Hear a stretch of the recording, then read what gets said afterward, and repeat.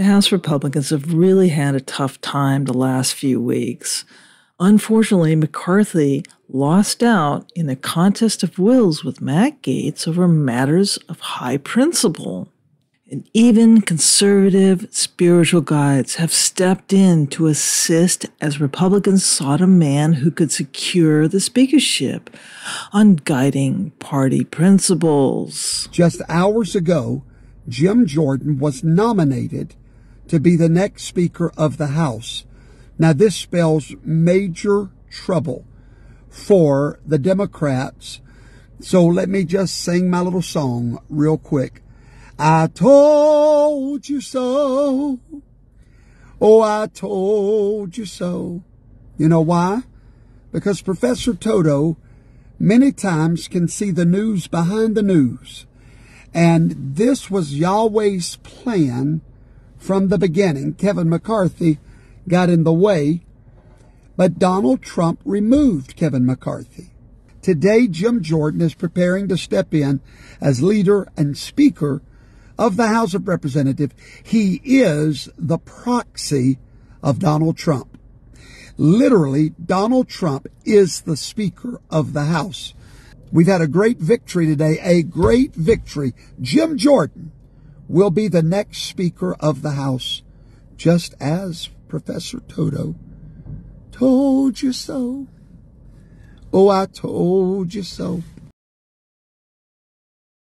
Although the effort unfortunately failed, I think now the depth of House Republican team spirit has emerged, and I expect they will hit their stride as so many capable members stand up to remedy the situation.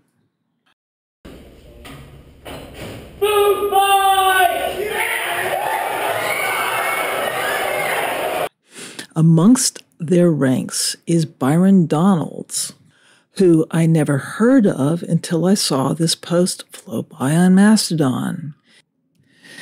And I must admit, his announcement's tone evoked for me the bubbly optimism Reagan was known for, updated for the present era. Hopefully soon the speakership will be settled, and conservatives can turn to the very serious matters the House must consider. It shows really the failure of cultural diversity. We were all told diversity is our strength, diversity of religion is our strength. That isn't true. Michelle is right, though. We should be concerned with the division religious diversity inflicts on a nation. We should spend a little time reminding ourselves of the core values that's made America what it is today.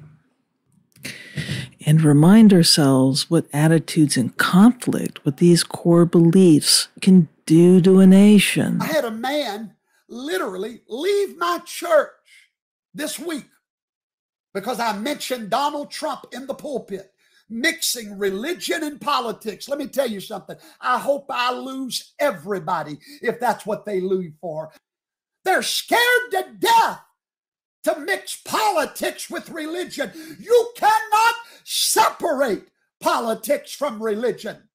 They are one and the same. I want to play something that Congresswoman Marjorie Taylor Greene said about the Catholic Church, and you know, at the risk of playing this, but this is important to watch because this is what has a lot of Catholics and those affiliated with the Catholic Church upset. Here's what she said. What it is it's Satan's controlling the church. The church is not doing its job. What they're doing by saying, oh, we have to love these people and take care of these migrants and love one another. This is loving one another. Yes, we are supposed to love one another, but their definition of what love one another means destroying our laws. For those in the left-wing media know, we who are affiliated with pastors for Trump, we do not deify or worship Donald Trump. We worship the Lord, but we recognize Donald Trump as his apostle. What was the first murder in the Bible? Socialism. The first murder in the Bible was socialism. How often do you have a pastor tell you that? 2 sacrifices, God likes one of them, doesn't love one of them. Resentment, murder. The only time religious freedom is invoked is in the name of bigotry and discrimination.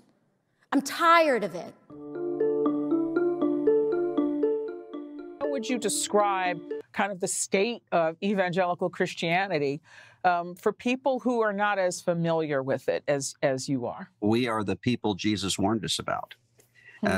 We have spent many years warning about secularization as though it's something on the outside. And what we didn't see is the way that we have become secularized. And so the aims and objectives and even our emotional temperature is being driven by something other than the gospel of Jesus Christ. I had a man literally leave my church this week because I mentioned Donald Trump in the pulpit, mixing religion and politics. And that's one of the reasons why we've lost our credibility to the outside world. With all respects to Russell Moore, I would point out that the issue about credibility, I don't think is the same for religious folks emanating from the Democratic Party, or at least aligned with it. A little food for thought. It shows really the failure of cultural diversity. We were all told diversity is our strength. Diversity of religion is our strength. That isn't true. That isn't what the founders said. The founders believed very strongly in religious tolerance, but on the foundation of a Judeo-Christian heritage.